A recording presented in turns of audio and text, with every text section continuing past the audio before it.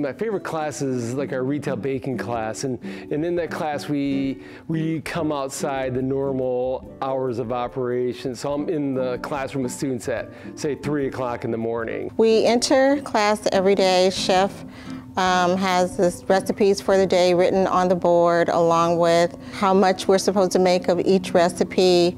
He goes over all of the particulars with us, and then he lets us loose in class, puts us together in our groups to start baking. My favorite dish is the Basque cake. And it's my favorite because it's filled with pastry cream and almonds, and you can toast the almonds if you want to see. You're already feeling it. That's my favorite. That's been my favorite so far.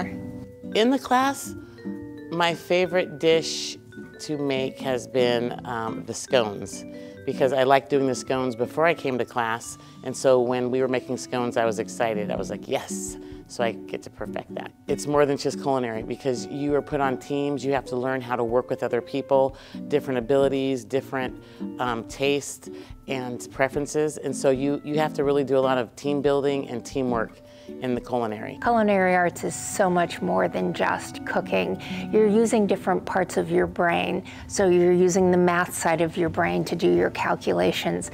You have to use logic because you read the recipes, but you have to think about all of the other things we've been taught. So we've learned about 3 different types of meringues, and when you read the recipe, you need to make sure that you know which type of meringue it is. As you might be able to tell, we work with chocolate, and so we were working with chocolate, learning how to make chocolate decorations.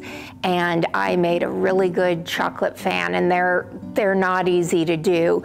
And I made a beautiful fan, and my whole group said, look at your fan, look at your fan. And I went home and I said to my wife, you should have seen my fan. I took pictures of my fan.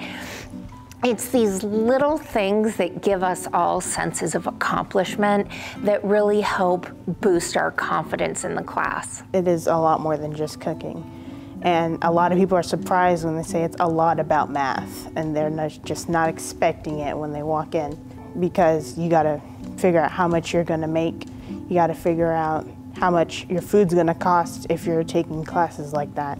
So one thing I can say about Chef Halibiki is that he's not only teaching us skills to become the best bakers that we can possibly be, but he also provides information about updates about what's going on in the industry and what's needed in the industry and what executive chefs are looking for in chefs. So he not only prepares us for what we're doing here at Delta, but he's actually preparing us for careers in the culinary arts outside of our educational experience here.